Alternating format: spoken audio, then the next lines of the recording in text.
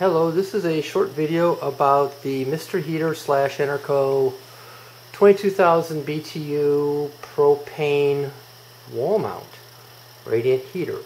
I have this in a cider shop in my barn. I usually heat this with electric, except when the door's open because I can't keep up. And this really helps to cut the chill when you're moving around in here and it's cold. Also, when I'm in here, the door has a crack at the bottom, so this helps a lot.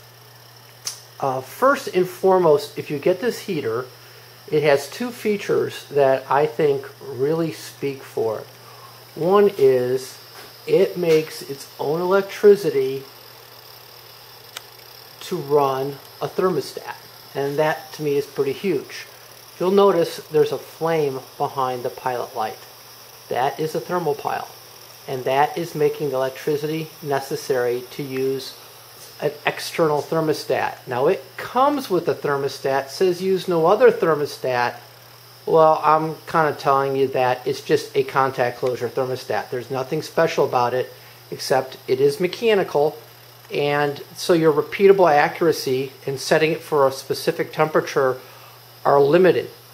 I used regular thermostat wire and put on a digital thermostat out of the heat zone against the wall, and it's set for 45 or 40 probably, but it is 45 in here, and it works brilliantly. So if you have the question, can I use a regular thermostat on this? Yes, you can. It has to be a simple contact closure, and yes, you can use regular bell wire. You don't necessarily have to use the wire they gave you. Because those are current activated devices, the solenoid in the gas valve, you can't use really thin wire. You know, 16 gauge is probably fine, 18 gauge is probably fine, but for what I have here, which is a very short run from there to there, I could use the wire they gave me and it works just fine. Now, something to tell you about this, it does a great, I'm going to turn it on while we're here.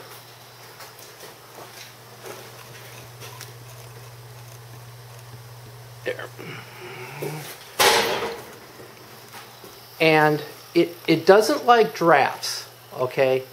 So that fan I have running on the wall behind me, or over there, I can't let it hit this. The pilot light and the thermopile and a draft going through the burner head, it doesn't like it. So don't do that. Have a fan near the ceiling pushing your warm air down, but don't let any drafts hit the burner directly, or it's just not going to work right. You see right there is a little effect of a draft, that blast of blue you saw. Now it's warming up. And it really does a nice job. One thing I noticed with it is that when I got it, I literally had blue flames coming out the top. The regulator on it, there's two adjustments. One is for the pilot light size, and the other one is the overall pressure. It had to be adjusted. It's well called out in the manual. I really recommend you read the entire manual before you start to install this. Get familiar with it. It has everything you need to know for adjusting it properly. So if you don't want a full 22,000 BTU, yeah, you can throttle it back a bit. Now, if you throttle it back too far, it's not going to light very well, because you need to have that gas flow going through the burner elements to really get the light. And if it's too slow, it just won't work. It does come with a really nice mounting template, so you get it on the wall the proper minimum distance. And here it's nice because it's high enough it won't start my hair on fire. It works very well. I have a metal ceiling in here. Don't be surprised if the first time when you light this, if you have a metal ceiling or something above it, you probably might want a heat shield, you hear it creaking and moaning. That's just it expanding and contracting, getting used to having the heat there. It only did it a few times and it doesn't do it anymore. I think you can see a touch of red going there now. I'm going to turn off one of the lights. Well, I'll turn them both off. Hey, look at that. And that's really a nice feeling.